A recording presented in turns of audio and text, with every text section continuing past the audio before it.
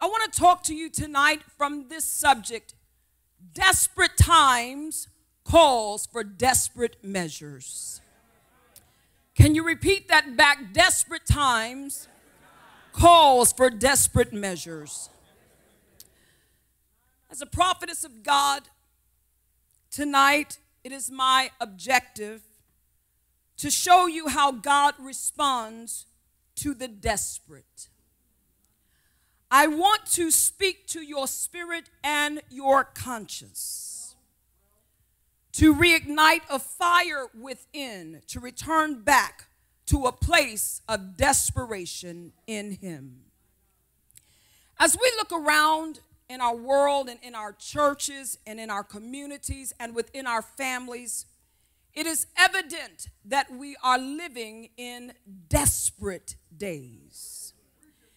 Each passing day, as we wake up, as we look at the newspaper, as we look out at the news, as we look at social media, there is an increasing amount of despair. There is an increasing amount of violence. There is an increasing amount of murder. And not just the murder that we see on a daily basis when it comes to crime. But as we have been sitting here in this church for about 2 hours now, every 90 seconds that has passed by, there has been murder in the womb by way of abortion. We are living in desperate times. In the book of the Tale of Two Cities, it talks about the fact that we are living in the best of times and the worst of times. The Bible tells us in 2 Timothy, Paul calls these times perilous times. In the Greek, this word perilous, it is called kalapos, which means it is hard to do, it is hard to take, it is hard to approach, hard to bear. It is troublesome, dangerous, harsh, fierce, and savage. In the word of the Lord, and let's look at it for just a moment, in 2 Timothy 3, 2 through 6, it says, "For men shall be lovers of their own selves, covetous and boasters, proud, blasphemers, disobedient to parents, unthankful, unholy, without natural affection, truce breakers, false accusers, incontinent, fierce, despisers of those that are good, traitors, heady, high-minded, lovers of pleasures more than lovers of God, having a form of godliness, but denying the power thereof." And the Bible says, "From such turn away." Put a pin mark right there. I'm coming back to verses 6 and 7 in just a moment. Somebody shout, "We are living in desperate times." And I am concerned, my brothers and my sisters, that although we are living in desperate times, we are not as desperate for God as we once were. I'm going to say that again. We are living in desperate times. And it seems like we would run to God in times of desperation. But it seems as if we are backing up from Him. I want to just show a few of the plots that the enemy has tried to deceive us with to keep us out of that place of desperation. Can we look at it a little closer tonight? The first thing is casual Christianity. I took my glasses off because I'm not really trying to get a lot of crazy stares tonight. I know they're coming in just a few moments. Casual Christianity. Casual Christianity. In Mark, the 5th chapter, verse 24, it shows us that Jesus is going to Jairus' house. He is a ruler in the synagogue. And the Bible says that there are all of these people around him, thronging him, pressing up against him.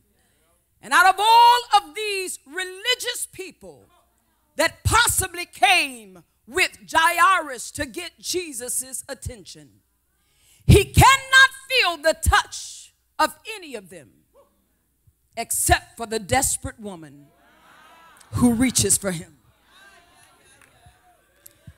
Wait. I said, out of all of the people that are there for possibly the fishes and the loaves, who are there just to perhaps get a miracle, he cannot feel the touch of any of them, with the exception of this desperate woman. Perhaps it is because of casual Christianity. Casual Christianity. What are you talking about? This thing has desensitized us. The Bible says the reason why people and my church cannot get the breakthrough that they so desperately need is because casual Christianity has deadened them to the things of God. Casual Christianity. I need a few of you all to pray for me. I'm going to say, as Bishop says, are you with me tonight? Casual Christianity, it has us in chill out mode. It has us in just enough mode. It has us in the mindset that it doesn't take all of that. It has us in a place of being lukewarm in our relationship with God. Casual Christians, let me identify you tonight. You are the ones, or we sometimes are the ones that act like we are doing God a favor when we show up to his house. Or rather, if we show up to his house. Casual Christians are the ones that when the praise and worship team is singing, you have to be warmed up. I'm looking for 7 strong witnesses tonight when you hear the truth. I did not come for you to shout or dance. If you do, it will be because you hear the truth of God's word. I came to talk to your conscious mind. I came to talk to your spirit. Casual Christianity. Casual Christians live on the edge until they fall completely off. Casual Christians. Casual Christianity. It teaches us that self-centeredness and selfishness is the norm. Greed and pride are regarded as virtuous.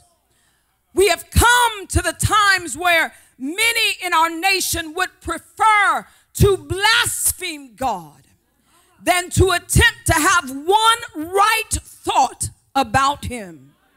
Yes, Lord. Casual Christianity despises authority. Come on, preachers.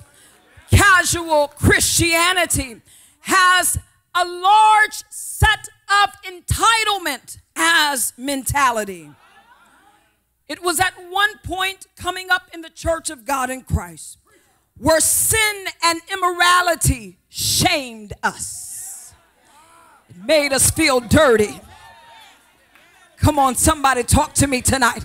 It brought something that we don't use anymore. It brought conviction when we hurt God, when we went against the word of God. But casual Christianity now says, listen, it is what it is. Donnie McClurkin sung that song that he should have never released. We fall down, but we get up. For a saint was just a sinner, is just a sinner who fell down, but got back up. And that is casual Christianity. Because when a saint falls down, when a saint disobeys, y'all don't want to have no church tonight. When a saint disobeys God, when a saint loses their temper, we don't wallow in it. We're not comfortable there. Casual Christianity tells you to keep sliding in greasy grace. But the true sons and daughters of God, we repent even if we thought something wrong. If it didn't come out of our mouth and we thought it, we repent. We don't let time go. We don't let time pass us by because we want to make it right. Come on, talk to me, somebody. We want to have an open line of communication. My grandmother used to say, I don't want no trouble on the line. Talk to me, somebody. Casual Christians wallow in that sin. And then they have the unmitigated gall to say, don't judge me. Huh? Where we get that from? Don't preach on my sin, preacher. Keep preaching on successful things and keep making me feel good, but don't preach on don't preach on my sin. Don't preach on holiness. If you preach on it, then I may leave your church. And I'm getting ahead of myself, but I feel the Holy Ghost saying, preach it anyway. Across, y'all be seated, we're just talking. Across social media, sin goes viral. I said across social media, sin goes viral, while holiness and clean living goes unnoticed. If you're living saved these days, they call you too deep.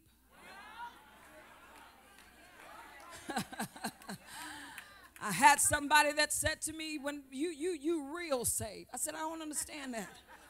What do you mean real saved? Marshetta, what are you talking about, you real saved? When I talk to you, I gotta get my mind right because you real saved. Well, what's it? I thought everybody. Come on, talk to me, somebody. I said, I thought everybody was supposed to be saved.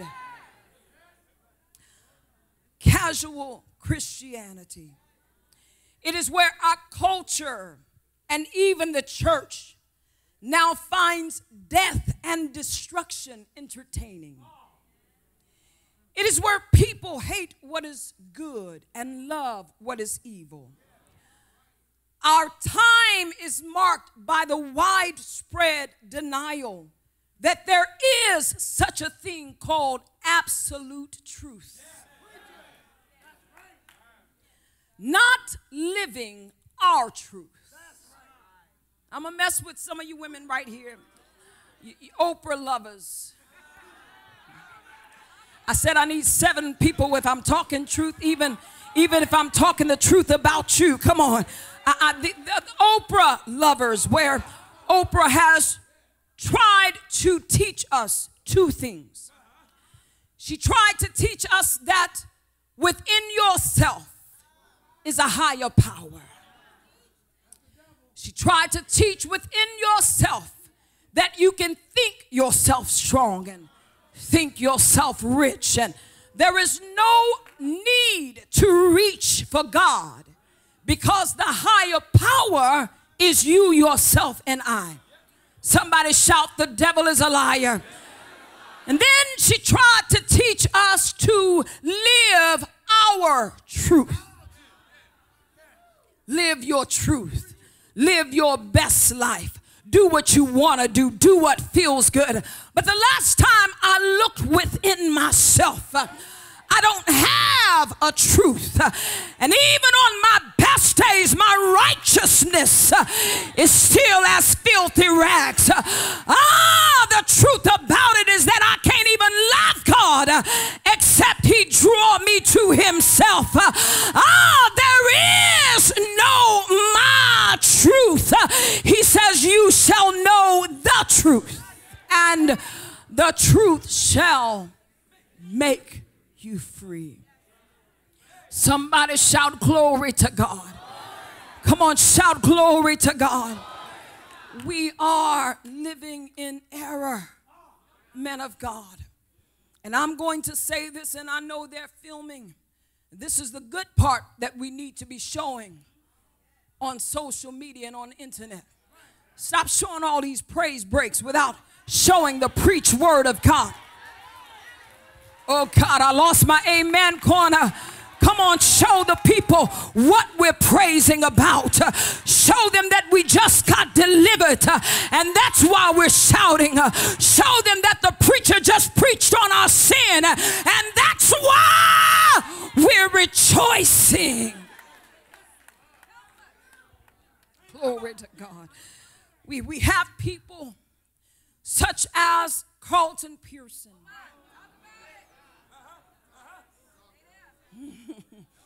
Yes, Lord. Carlton Pearson, whom I love as a person. As a matter of fact, he has preached at my dad's church several times. When we were a girl, I remember going down to his pastors and ministers retreat in Tulsa, Oklahoma.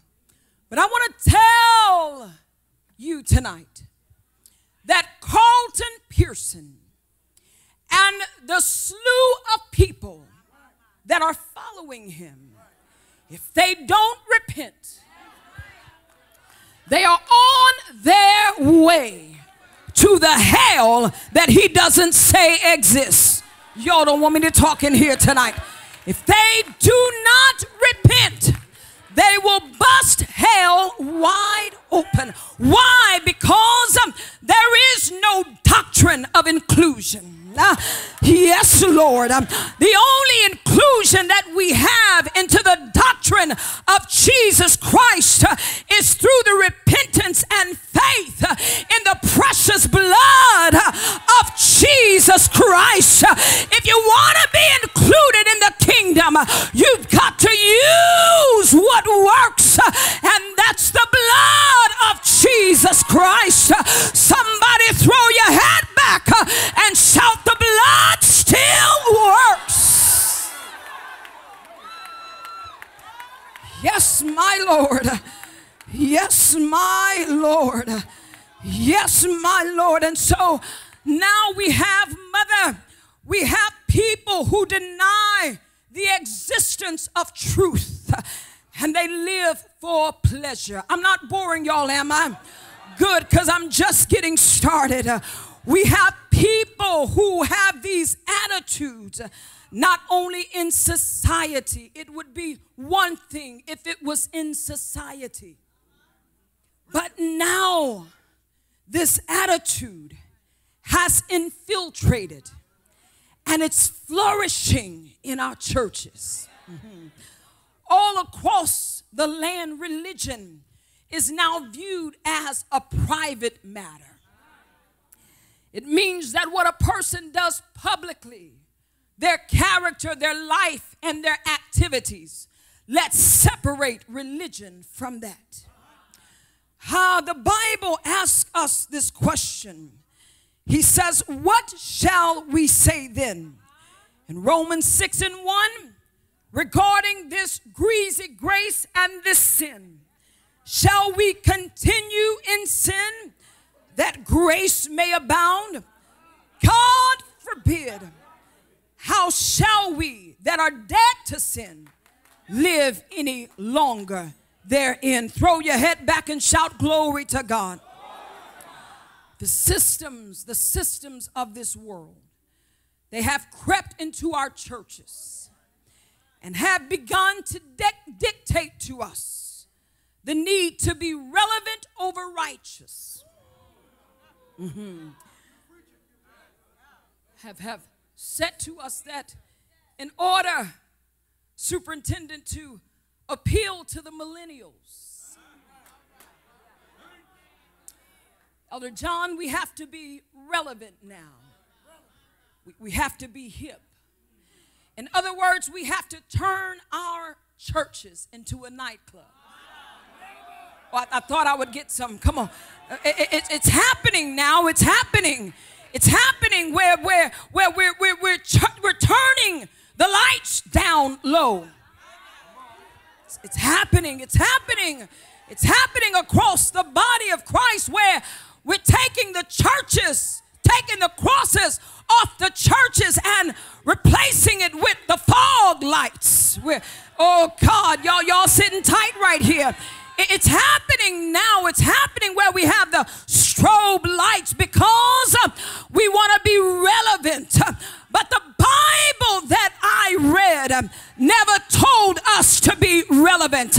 As a matter of fact, it told us not to conform to this world. I'm going to preach it whether you say amen, whether you buy a book or a CD. It says, be not conformed to this world, but be ye transformed by the renewing of your mind, that ye may. You've got to prove this thing. You've got to prove the acceptable and perfect will of God. Somebody shout glory to God. The issue about casual Christianity is that in tough times, we run back to God. When things get better, when we are blessed, we are in there. But we go back and forth. As a matter of fact, some of us, you don't walk completely away from Him. You just cool off. Casual, I'm getting ready to get in trouble, Bishop. But I heard you tell me to preach a few moments ago. Casual Christianity has us not only in a place where our spiritual standards are being lowered, but it is also showing up outwardly. Yes, Lord. I'm coming for the women right quick. It is showing up in what we wear. Showing up in what we wear. It's showing up in what we wear. Casual Christianity, it is showing up in what we wear and what we wear to church. I'm not going to get any help right here, but it seems like in the church, it's the only place where standards don't matter. Come on, women, let's talk right through here. What are you putting on when you come to church? Your club clothes don't belong in the church. Your hoochie mama dress don't belong in the church. Your tight skirt don't belong in the church. Your blouse with your cleavage hanging out don't belong in the church. And then you don't want nobody to say nothing to you. You don't want nobody to pull your coattail. But this church of God in Christ, if I be a woman of God, He's getting ready to put people back in position that will put a guard on the door and say, homosexual, you can't come in the church looking like a woman. You can't come in here with your purse and your fingernails. Y'all don't want me to talk in here. There is a standard. There is a standard. Where are the YPWW meetings? Where are the meetings? My God, I was in Indiana last weekend preaching. preaching. And the woman of God said to me, the pastor's wife, superintendent, they were going to wear white on that evening. And she says, Mother Dejanay, she says, I had to have a private meeting with the women because I wanted to make sure they had black slips on. Oh, God. Oh, God. Y'all looking at me mighty funny like, what? Yeah, you do know they don't even hardly sell slips anymore. I'm getting ready to get in here real deep. You do know they don't even hardly sell stockings no more because they feel like women can just come however they want to. What is it that McDonald's make you have a uniform on? What is it that your job has a dress code? Maybe if I smile, y'all will say something to me. What is it? What is it that every place, mother, has a standard? But when it comes to the church, we tell you, come like you are. Hey, you can come one time like that, but when the Holy Ghost get in you, hey, God, when the convicting power of God shows you what you should do and what you shouldn't do, you'll go in your closet even if you have to borrow a dress and say, I dare not come to the house of God like that because I don't want to be a hindrance to anybody else. Somebody throw your head back and shout, holiness is still right.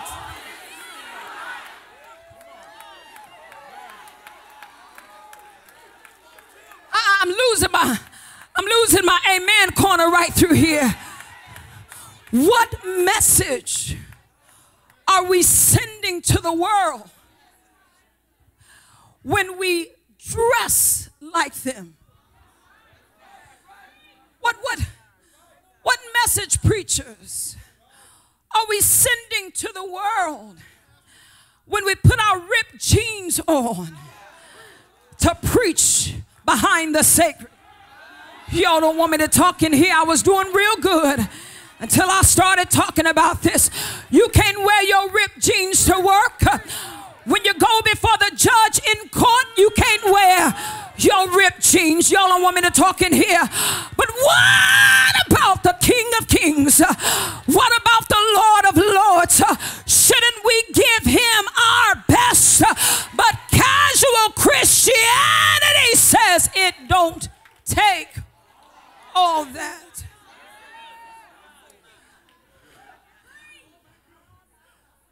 But it does. And it takes more now in these days where evil is on the rise than it did in the days of old. I'm not lost. I'm still talking about desperate times calls for desperate measures. Would you look at somebody and shake them just in case they have casual Christianity on them and tell them we can't afford to be casual Christians? Oh my God. We can't afford to be lukewarm. We can't afford to be indifferent. He says, God says, I would that you were hot or cold. Because you're lukewarm, you are making me nauseated. Come on, church. Because you're lukewarm, you're making God sick to his stomach. And he says, because you're lukewarm, I'm going to spit you out of my mouth. But I came tonight to prophesy to this church that we're coming back to the things of God. We're coming back to a desperate place with him. We're going to act right and walk right. We're getting ready to talk right and live right. Shake somebody and tell them holiness without no man, no woman shall see the Lord. Say glory.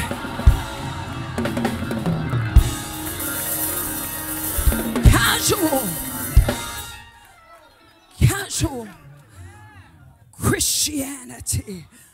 Casual Christianity has robbed us of our desperation. Do you remember when you first got saved? Come on. I want to take your mind back to when you first got saved. It wasn't nothing you wouldn't give up for God. Hallelujah. It wasn't nobody that you wouldn't let go of for God. It wasn't any kind of music that you would stop listening to for God because you wanted to please Him. But now you got grown and you got a little money in your pocket and you got a car and a nice job, and now we're self-sufficient and we are ease in Zion. But shake somebody one more time and tell them you've got to be hot or cold. Somebody shout glory. Hey, hey. Let me move through here. I feel like I'm getting on some people's nerves, but truth of the matter is that's what I came to do tonight. I came to shake us out of our place of complacency and put us in our spirits back over into the things of God. Lift your hands up and say, Lord, take us back.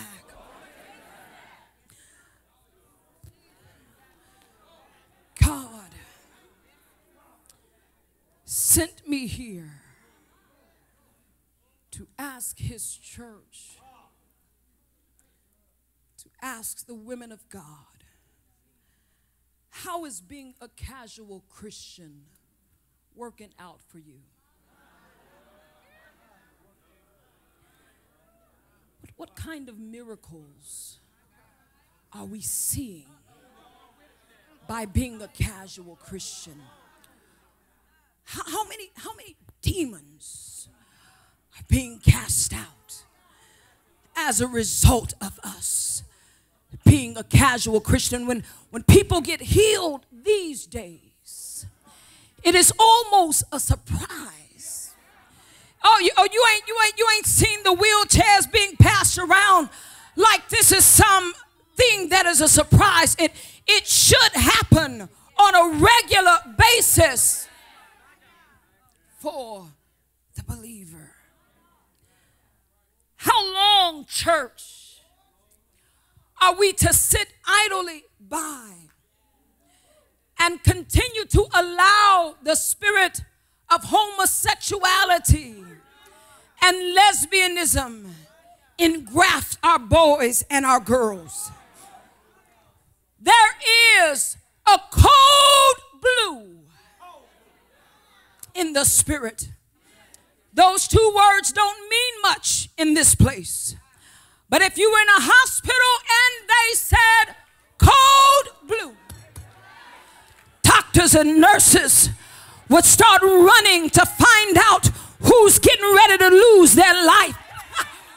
Whose life can I save? I've got to go into action because somebody is hanging in the balance. And the Lord sent me here to this jurisdictional women's convention to tell the church and the women two words: code blue. Somebody's life is in the balance. Somebody has a gun to their head. Somebody's contemplating suicide. Code blue. They used to sing, throw out the lifeline. Throw out the lifeline. Someone is drifting away. Throw out the lifeline. Someone is sinking today. I need to find out, are there any people in here that you know you have the life of Jesus Christ on the inside of you? I just need 10 women right here to put your hands out in front of you and say, I'm getting ready to throw out the lifeline. I'm getting ready to get back on my post. I'm shaking myself of indifference. I'm shaking myself of gossiping. I'm shaking myself yourself of jealousy. Desperate times calls for desperate measures. Somebody shout glory to God. So this woman. Let me say this before I move. I gotta lift this up, because what is our solution for desperate times? What is our solution, men of God, for the day and time that we're living in? It is what it has always been: preaching.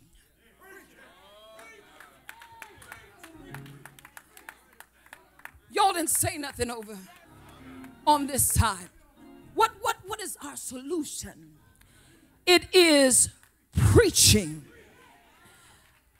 Desperate days calls for determined preaching of God's word. No matter how desperate the days become, the Church of Jesus Christ must continually insist that God's word be preached throughout the land. I don't want to hear your success steps. You're not my motivational coach. You're not a motivational speaker. You are a preacher of the word of God. I'm concerned that now we are telling women to tell your story. And some of y'all were talking a few minutes ago. Now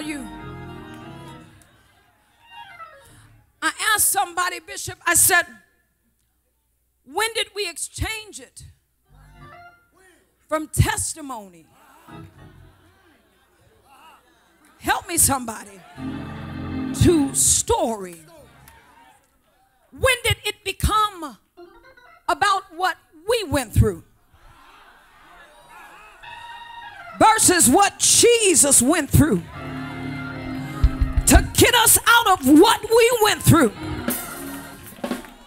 And so now we have women and men who sound more like victims.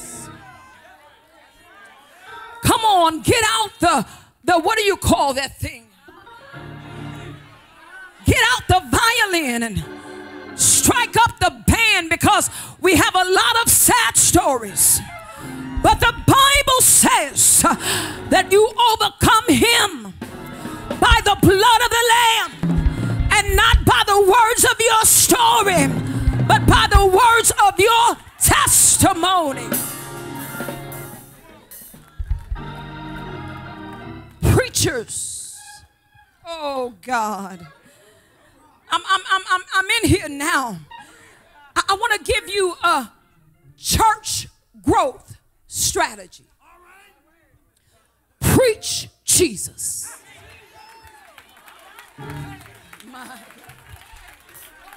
No. Don't spend all of your money going to church growth conferences and seminars and sitting up there trying to figure out how to put people in your seat. He says, if I be lifted up from the earth,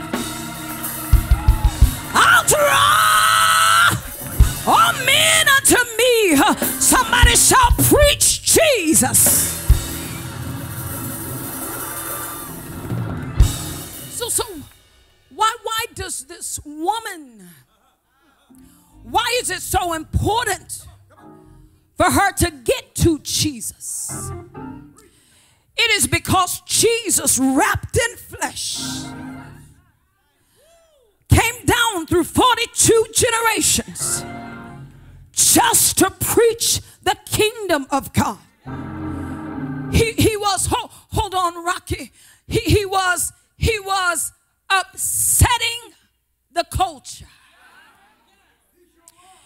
He was engaging the culture. He was disrupting the norm. He did not come with a new strategy. He did not show up with a marketing technique. He didn't show up with flyers, passing them out. He had people who wanted to hear what he said. Because he preached God the Father, himself God the Son, and God the Holy Spirit. Missionaries preach Jesus. No, don't worry about the engagements. Don't worry about the appointments. If you preach Jesus, I'm a living witness that he'll open up doors for you that can't no man close. I'm a living witness that he'll close doors that no man can open. Why don't you grab your sister and tell him, preach Jesus. Most of y'all not saying nothing in here. Because now we have prophets and prophetess who are prophesying cash, cars, cribs, and entering into a new season and naming it and claiming it. But I want to tell you, if we want this church to see revival, I dare somebody to start preaching about heaven and hell again. I said, if we want to see revival in the land, you need to start preaching heaven and hell. Somebody shout, preaching is the answer for the world today. So this woman, she presses to Jesus. She is not a casual Christian. She is desperate for the things of God. Somebody shout, she is desperate. Shout it one more time, she is desperate. This woman in our text, for 12 years, 144 months, 4,320 days, 100,680 hours, 6,220,800 seconds. She is dealing with an issue of blood. Because of this blood, this woman probably is an anemic. I'm sure she has iron that is gone. She did not have much mental strength. And her physical strength is gone because she needed the blood supply for her stomach to digest food. Her color is flushed. It was a struggle for her body to be there. And on top of that, because blood is flowing, there is an odor that is possibly following after her. She is considered ceremonially unclean. And just the fact that of being in public could cause her to be stoned to death. But she is desperate. She has to make a decision. Am I going back home sick? Or will I become a oppressor? I have my last ounce of strength. Am I willing to use this last ounce of strength to get to Jesus? The Bible says that this woman has spent all she had on doctors. She has spent all she had on specialists. She got every prescription fulfilled. She has used all of the potions, all of the concoctions that was supposed to make her better. And instead of getting better, the Bible says that she grew worse. But the Bible says that when she heard of Jesus, she came in behind the press. And this is what struck me with this text. It did not say she wanted to touch his shoulder. It didn't say she wanted to get his attention. The Bible says that she touches the hem of his garment. Somebody shout, his garment.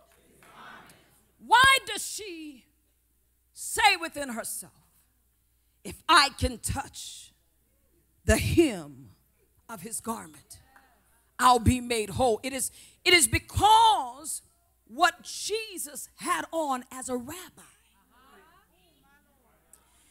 his garment meant something. It is what is called the talith, or what has been evolved into the prayer shawl. Each tassel represented something. Each thread represented something. It represented the Word of God. It represented the authority of God. She wanted to touch him and touch his garment because it said who he was. What he wore represented what he had. What he wore represented what he had. And I understand the chains and the crosses and the habits, but I got a question for you. Does it represent what you have? I'm getting ready to get in a lot of trouble. Does it represent what you have? Can people look at it and say, if I touch him, if I touch her, I'm going to receive a miracle, because what you have on represent what you should have. She touches, and I'm just about done. She touches his garment. One of the things about her posture is that it is a posture of humility. Most women that God heals in the Bible, we see them getting down in their posture of humility. One of the things that we've got to get back to, women of God, we've got to get back to a posture of prayer. I got 7 amens, and it seemed like the lights start flickering just a little bit right there. We've got to get back down in our posture of prayer. Why? Because we cannot make decisions without talking to the Creator that created us. We can't keep going along without prayer. Somebody shout, we've got to get back to it. She touched his garment. And the Bible says this in Scripture, in Luke's Gospel. The Bible says, for the first time, Bishop, Jesus, who had touched everybody, Jesus, who had healed the sick, who had worked miracles, for the first time in Scripture, he asked, who touched me?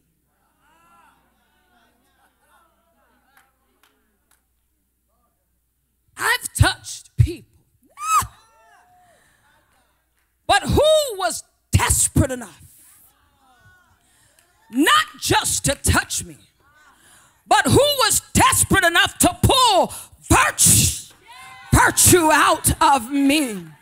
I need to find just 7 women in here tonight. And you're saying, Lord, any way you bless me, I'll be satisfied. But I need to find some women who will touch him until you pull something from him. Touch feel power from him. Touch him until you pull something from him that you can take back to your children and take back to your families. Touch him until you get his attention. He says, who touched me? For I perceive that virtue, power, dunamis, just left my body. And the woman trembling, because she didn't want to make any quarrels, she says, it was me. And she begins to tell him everything. And he says to her, woman, your faith, not your position, your faith has made you whole. In order to touch Jesus, we've got to get in touch with the things that touch him. In order to reach for him, we've got to do the things that get his attention. Is there any faith in this church that will say, I'm going to press through here? I survived the divorce. I survived being lied on. I survived people scandalizing my name. I survived Hurricane Florence. I'm here now. I might as well get his attention. I can't go back home. I'm out of money. I can't go back home. I've lost my friends. But since I'm in close proximity, I need a divine interruption. I said I need a divine interruption. Excuse me, Jairus. I know your daughter is laying there dead, but I have a miracle that I need.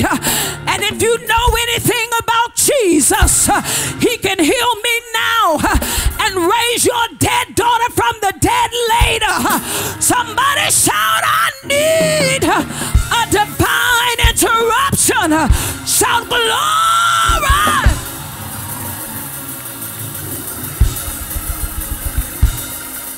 I'm done. A divine interruption, man of God, is when God makes an executive decision to get to you next. As Mother said, as Crystal said last night, it is when you have been toiling and wrestling, and God says, I see you. I see your faithfulness. I see how you're serving me when everything else is going wrong. But I'm getting ready to make a divine interruption in your life. I'm getting ready to cause your issue to come to a screeching halt. I don't know who I came to preach to tonight, but the Lord sent me to tell you that the cycle you've been going through year after year, tonight he's making you whole. The issue you've been going through year after year, that wayward son, that jacked up daughter, that spirit in your home that's been trying to intimidate you, the cycle breaker, the anointing is here tonight to lift you up out of despair. But you gotta touch him. You gotta touch him. You gotta be desperate. No matter what it takes, I'm willing to give God everything. Come on, reach up, reach up, reach up, reach up. Desperate times calls for desperate measures. You gotta be willing to do something that you ain't done in a long time. You gotta be willing to say something that you haven't said in a long time. If I gotta get down on my knees, I'm willing, because I'm desperate. Throw your head back and shout, I'm desperate.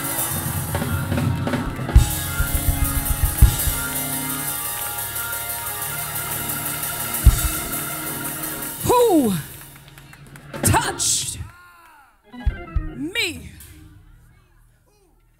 Who touched for me. Who wanted it bad enough? The Lord is hovering over this place tonight. And he says there is a set group of people, and women in particular. You don't care nothing about hair, makeup, clothes. You don't care anything about material things. You will say like this woman, I have been dealing with this issue long enough. And I'm not going to get in the presence of God where he is passing out blessings and deliverance and let him get out of my reach. There is one thing, and I'm closing, remain standing. You're getting ready to bring your oil in just a moment. There was one thing the Lord began to speak to me about that has us in this place of casualness with God. It is demonic oppression.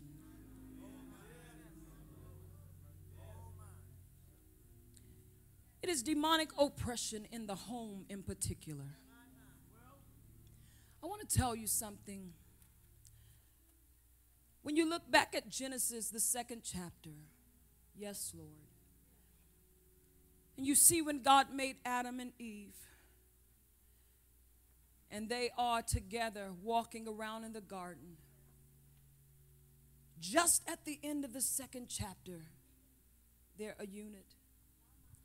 In the 3rd chapter, exactly after God has presented woman to man, the serpent shows up.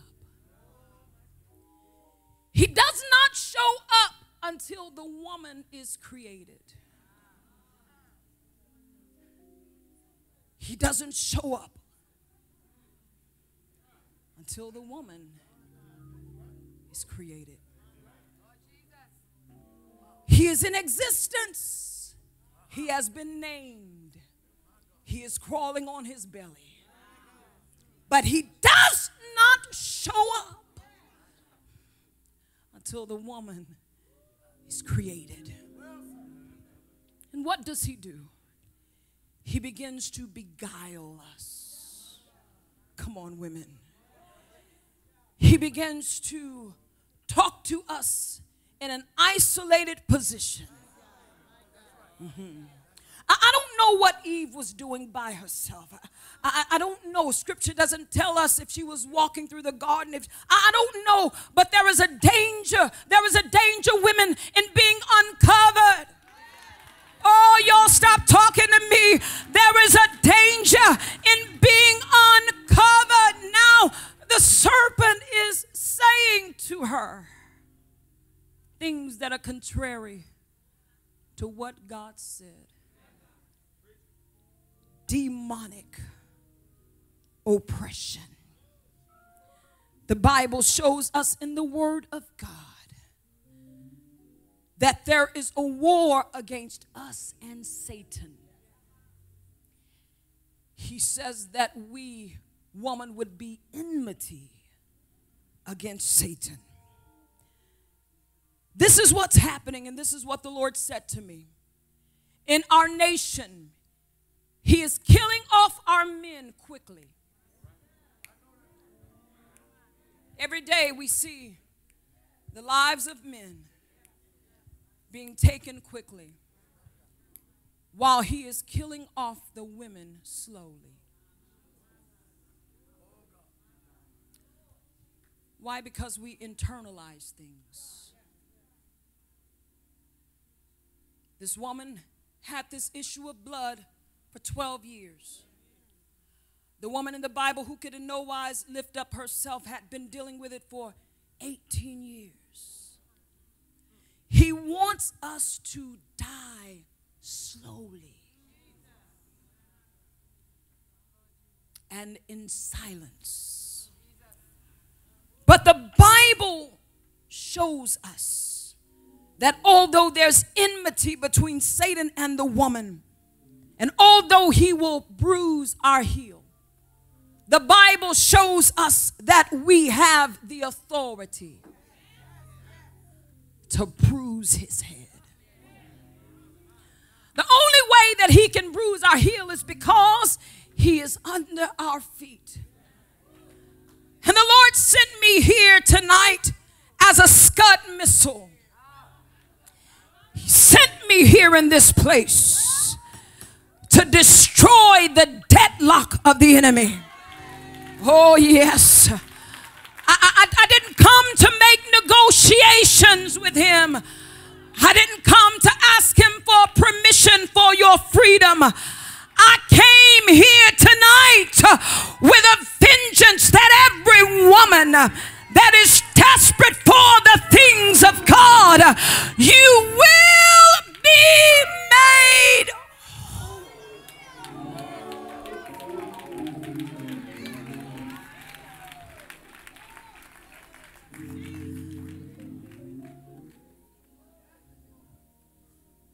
I told you I was coming back. 2 Timothy 2 and 6. And I'm getting ready to make an altar call and pray. The Bible says that the evil spirits of the last day remain standing, please, crept into the houses and led captive silly women laden. That word laden, play softly, man of God.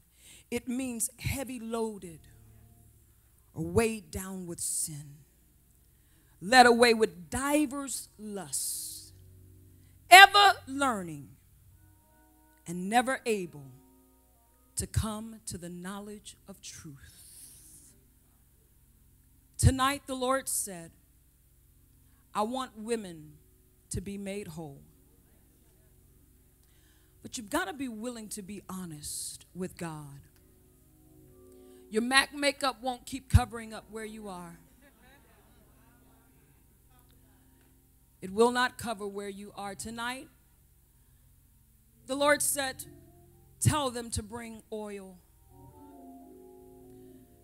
And as you lay hands on this oil and they take it back to their homes, the spirits that's been trying to oppress the home.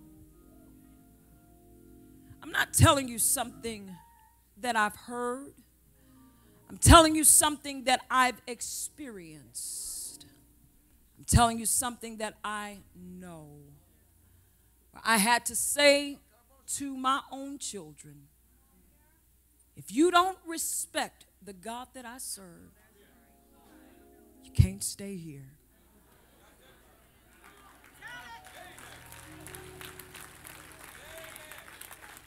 He wants to wage war in your home. But I want you tonight to come and bring that oil. Bring it and put it on the altar. Bring it quickly. I want you to be the first ones to come. I feel the power of the Holy Ghost. Bring the oil and put it right there in the center of this podium. Come on, lift up a sound, man of God. Bring it. Bring it.